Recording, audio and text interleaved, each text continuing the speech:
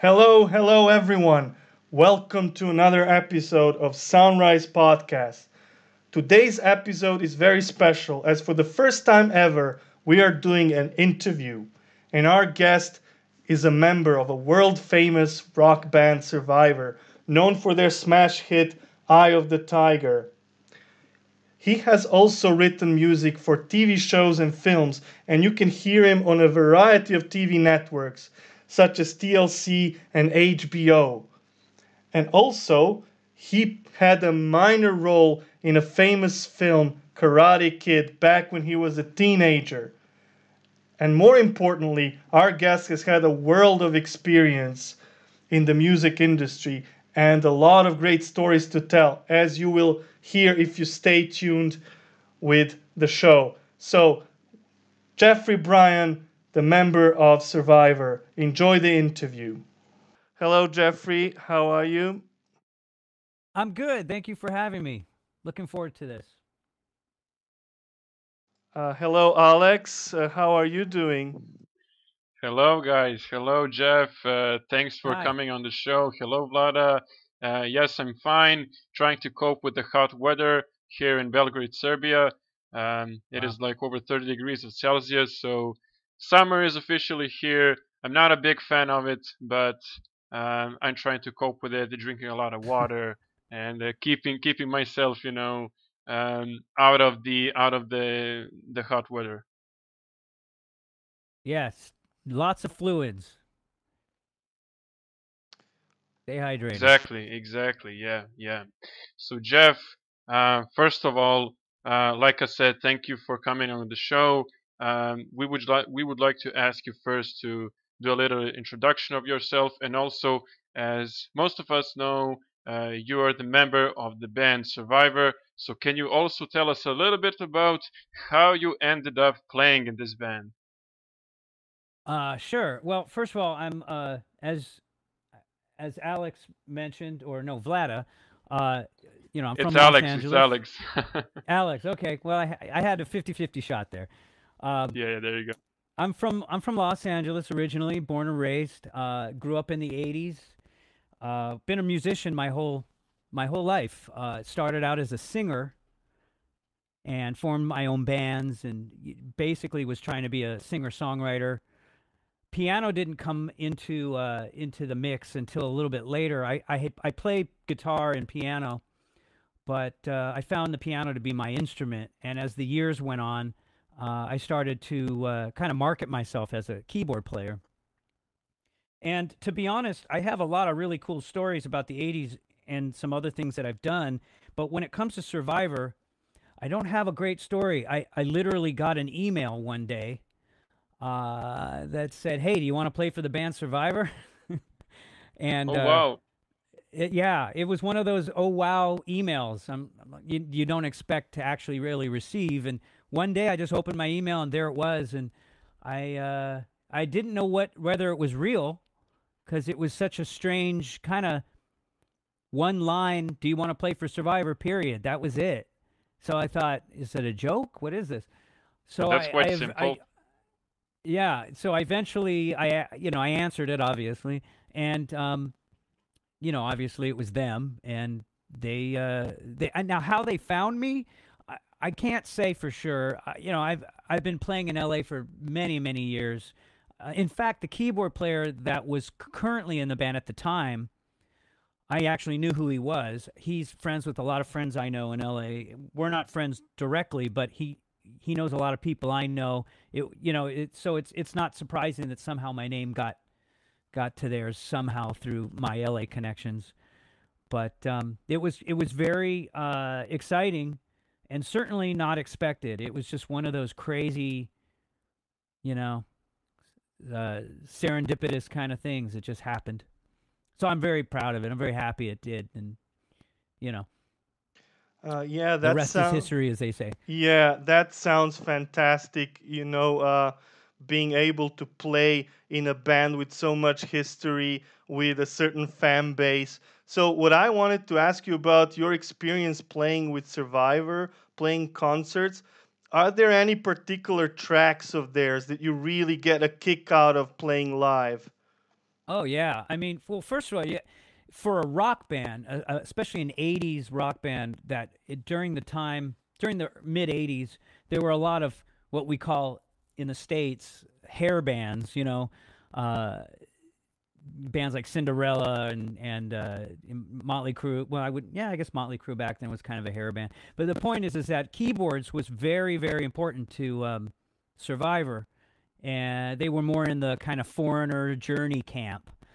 And so there's a lot of very important keyboard iconic parts that are really fun to play. High on You, it's a simple part, but it just every time you start playing that lick, it's just immediate and people love it, and that's always exciting. But for me, I really enjoy playing The Search Is Over. I usually get a piano solo before we go into it. So I get the stage to myself, and I usually play about 10 or 15 minutes of piano, and then we go into The Search Is Over, which is, that beautiful ballad.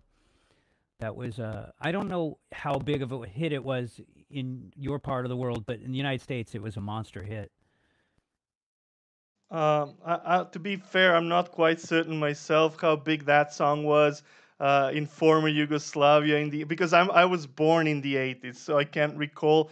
But Yeah, everybody knows Survivor by Eye of the Tiger, of course. But yeah, there were some other major hit songs, and we were going through the catalog prior to doing this interview, and we noticed that that record, Vital Signs, has a lot of power ballads, so that they're definitely known for that, and that's where I guess keyboards play a major role. yeah. Well, keyboards always played a major role in most of their albums, but Vital Signs, produced by Ron Nevison, was a unbelievable masterpiece. I mean, what a beautiful record that was. The whole album it's got hits all over it. Yeah, exactly. And I just want to quickly ask you, Jeff, when we talk about the piano and the keyboards, um, is there much similarities between the two? You mean with respect to the instruments? Yes, so the sound that comes out Oh of no. both of those instruments, is there Oh, any absolutely difference? not. Oh yeah. They're nothing alike. I mean, a piano's a piano. We all know what a piano is.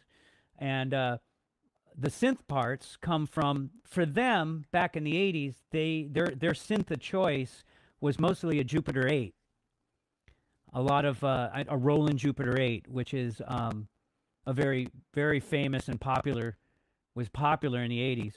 And if I mean, I don't know how familiar you are with their songs, but if you listen to songs like High on You, Can't Hold Back, I'm thinking of the hits right now. A lot of those songs Yeah, yeah. have some thick, synth pads and synth stabs, and they're very iconic sounding. They're definitely not piano, and that's what when I think Vlad asked me about what song I like to play a lot. I always lean toward piano because it's so much fun. Piano is just a great instrument, very expressive, and The Search Is Over is primarily a piano ballad. So it's pretty much the only keyboards I'm playing on that song is mostly piano and some string pads, but piano is really distinctive in that song. Yes, yes, cool, Jeff. I want to ask you also, so before you got this special, unbelievable email, were you a fan of this band? Oh, who wasn't? uh, there were so many bands that I had been following through the years. I mean, everything from Journey, Bad Company, Foreigner. Those were great bands, and the Survivor fit right in there. But I will say this: for me, being in the being trying to be in the music business in the '80s, I was influenced by so many different things. Everything from stuff that was coming in from the UK, from Brian Ferry, Roxy Music, and all that stuff. And I was a song guy. I was really interested in great songs. So anything that had a great song, I suddenly was interested in. So I wasn't really, I didn't follow any particular band, if that answers your question. I was always a fan of great songwriting. And Survivor, I think they're almost a little bit underrated in the sense that if you go back and listen to some of the songs that are on these records, especially the ones that weren't hits, um, great songwriting, and just from that basis alone, I'd be a fan. So yeah, the music is just so much fun to reproduce. So yeah, you could say I was a fan among many other bands that I had known. I never knew would actually meet them later on in life. So that's just crazy. Yeah, that was a big surprise, I guess. You've just touched on a very interesting part and a very interesting topic, to be precise. Can you list your, let's say, favorite or biggest influences, biggest musical inspirations growing up? Well, I would break that down by what they do, because originally, as I mentioned before, I started out as a singer, so I was following people that I thought were people that I wanted to emulate. Dennis DeYoung from Styx comes to mind, Steve Perry, Lou Gramm from Foreigner, Paul Rogers, Bad Company. These were all my heroes. These were all, Jimmy Jamison, of course, from Survivor. These were just phenomenal singers and people that I was trying to sort of model myself in terms of singing after. Now, musically, that's a whole different thing. I mean, I'm a composer and a musician, so I had another world of influences. Everything from Trevor Horn, anything he produced. I'm sure you guys know who Trevor Horn is. The Yeah, Art of Noise phenomenal and producer. Yeah. yeah, just crazy, amazing career. Nile Rodgers is another. I'm a huge fan of Nile Rodgers. Brian Ferry. So I kind of live in more than one world. I kind of follow different things for different reasons, different people and different bands for different reasons. But I mean, Sting. I mean, I have every one of his records. I love Sting. I was listening to some of the covers you did on your YouTube channel, and I really enjoyed the renditions you did, especially the version of Life on Mars by David Oh, Bowie. And thank you. I want to ask you about that song in particular because you played that beautiful piano part, which was originally played by Rick Wakeman, I think, of the You're Yes right. fame. It was So Rick Wakeman. Yeah. yes, so I want to ask you, which keyboard players had a special influence on your playing? Were there any players that you wanted to emulate growing and developing as a keyboard player? Oh, sure. Leon Russell comes to mind. Um, that guy has had so much soul. And I mean, he was also a guitar player, but his keyboards were just crazy. Um, Elton John, I can't, I have, I know a lot of people say that, but there's a reason for it. I mean, the guy had amazing chops, and yeah, anything he played was just, really inspiring. I was probably also inspired by Daryl Dragon from Captain Tennille. Which interesting story. I actually met Daryl back in the '80s when he owned Rumbo Recording Studios, and I recorded some demos from my original band with his assistance. He allowed me to come in and gave me the studio to record. It was also at that time that Survivor was recording some of their records. I think it was Vital Signs, and I never met them at the time, but we were in the same studio around the same time. And Daryl Dragon played on a lot of Survivor records. I didn't know that then, but I thought it was an interesting story, especially considering the fact that, he was also a phenomenal keyboard player that I respected greatly. Yeah, that's wonderful. I mean, some of these names you mentioned are also among my favorites, so I can totally relate, except that I don't know how to play the keyboards. Uh, I Not also, yet. And you well, yeah, can't. I don't want to forget Howard Jones and Thomas Dolby too. Those are huge influences on my writing. all right, some wonderful names there. But now I want to ask you about something completely different. You were a part of the cast of the original Karate Kid film. And I mean, that must have been an awesome thing. So, can you tell us something about how you got into acting as a teenager? How was that whole experience being on such a major film? Well, Karate Kid was one of the first. Well, I mean, it was the second movie I was actually in. I starred in another movie prior to that that didn't come out to after that, but the Karate Kid was certainly the most. Wow, I mean, at the time, it was supposed to be a 2-week thing. I was supposed to go in there for just. It was a very short job, but before I even showed up on set, they renegotiated the contract and had me staying on for the entire film shooting of the film, which was close to 6 months. And I didn't have an enormous part, but I guess there were other parts in the script that didn't make it at the end. So there's a ton of stuff that they ended up editing out and things that they didn't use in the script. But just to be around those amazing people and just to be part of that, I can only look at it from a retrospective point of view because at the time I was 18. I wanted to be a musician. The acting thing was a complete accident. I wasn't really trying to be an actor. And to be honest, I felt a little uncomfortable on the set. I was surrounded by people that had studied acting and cared about acting. I studied music and cared about music. And so I kind of felt a little bit like a fish out of water sometimes. Yeah, But so I have sort of a different, depending on what time period I'm looking at it from. If you asked me when I was 18, I'd be like, I want to get out of here.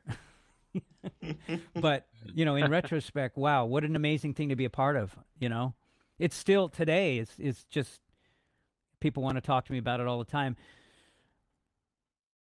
Yes, and something that a lot of actors complain about is that whenever a stranger meets them on the street, they go like, "Oh, you were in that movie, or you were in that movie." So, do people recognize you on the street and approach you and ask you about Karate Kid, Jeff?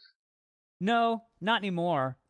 When it came out, I had another movie out called Hot Moves, which I actually starred in. I had a lead role in that movie, and that one they actually recognized me from. Well, Karate Kid, to be honest, I didn't have a lot of on-screen time. I had a few lines, and I was able to get a little bit of camera time, but not enough for people to remember.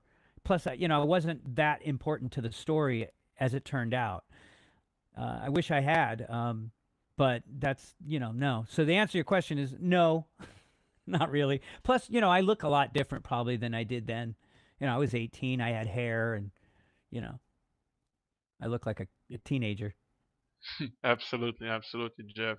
So let's get back to music, as that's as we can see your expertise.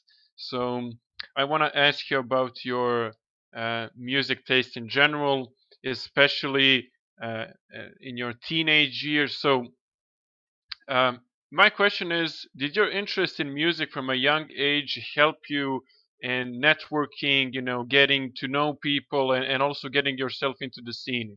How much was that of a factor back then?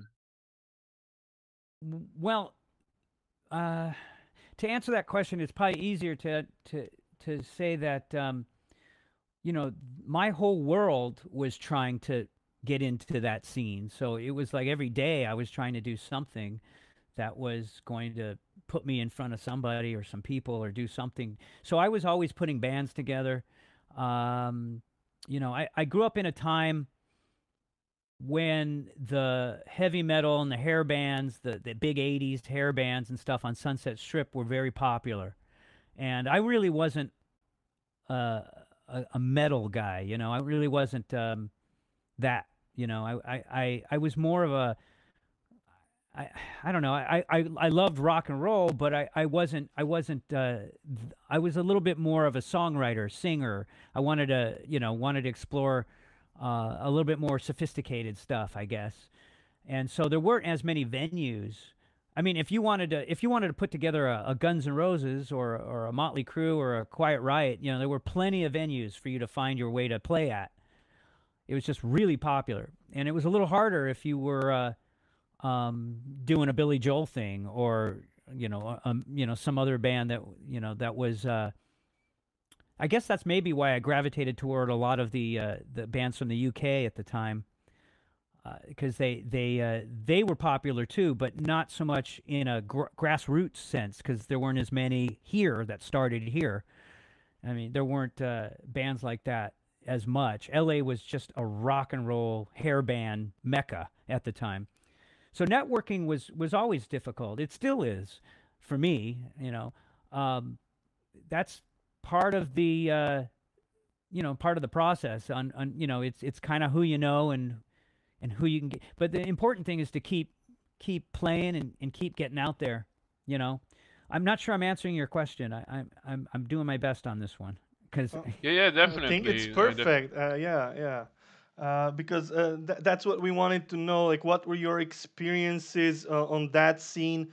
And I think much has been said about this whole hair metal thing in LA at the time, and you were obviously from a different kind of circle. So that's interesting. Can you tell us more about uh, your time in the 80s as a musician? What were sure, you trying to do? Were there any special gigs that you did? Maybe clubs that you played? sure. Well, remember in the '80s, I wanted to be a singer. And that was my primary instrument and my main goal. And so I was either in bands or putting bands together that featured me as the lead singer. That's kind of, I was writing the songs and singing. So I was pursuing things that I was able to perform in. I was playing piano and playing guitar, but those were more used for me to write songs. And occasionally on stage, I'd play a little bit, but I was mostly on the microphone myself.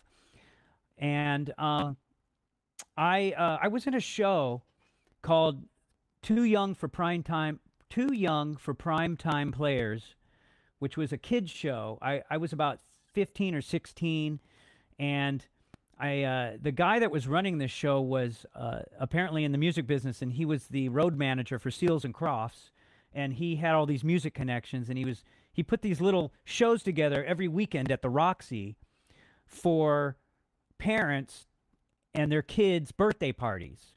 And it's kind of strange being an adult venue, but on Sundays it was sort of like a romper room. We had a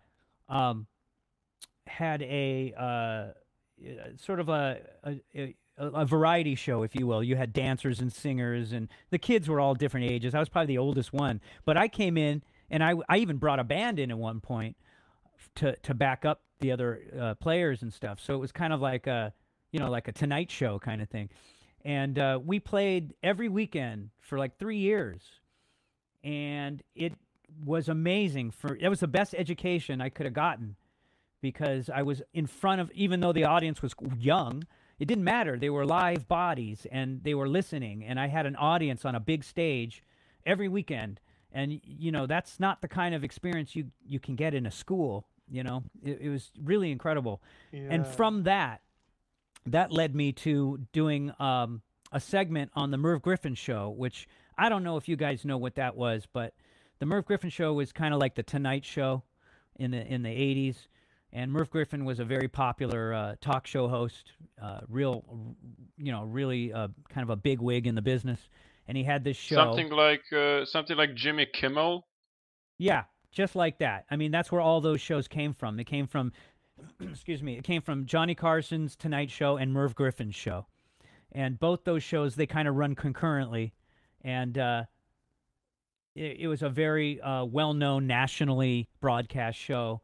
And they did a segment on the show in which I was in. And they asked some of the kids, including myself, to come on and sing a song, a national TV. And that was that was a very big move for me, because I had up until that point, at 15 or 16 years old, I had only been playing on little stages and the Roxy, of course. But so that's what kind of led me. That's what kind of got me into the acting, and it was just sort of the way things were just kind of way things meandered. I didn't really have a plan or away. And certainly at 16 years old, I was just taking everything that came, you know. But You were music was just all, hungry for experience, right? yeah, but mostly anywhere I could sing. That was my goal. What, you need me to sing? Okay, I'm there.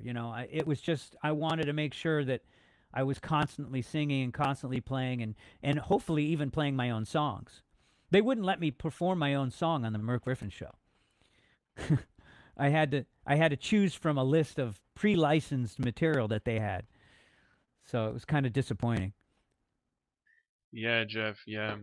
Right. So now we've got your very beginnings covered in your early years. Now I want to ask you um, about the other projects that you're involved in nowadays. So can you tell us a little bit about those that stuff? Well, obviously, with the lockdown situation right now in our country, certainly in California, there are no gigs. I mean, I'm not able to do anything that I normally do right now, and it's very frustrating and hard, and it's just the way it is. And so Survivor, normally I'd be on tour right now. We had the whole year ready to go. In fact, my bags were packed when I got the call that you know, you're not coming. And they're from Oh man. Chicago. Yeah, it was disappointing. They're from Chicago, so we usually meet up in Chicago. We do a rehearsal for a week or two, and then we go out. And everything was canceled. Now I have other projects that I work with when I'm not on the road with Survivor, and one of my favorite bands is the K-Tel All Stars. And I don't know how popular K-Tel was in the '70s in Serbia, or the old Yugoslavia, or Czechoslovakia. What was Serbia? Yugoslavia. So you Yugoslavia. were Okay, right the first time. Yugoslavia. Okay, I'm sorry about that.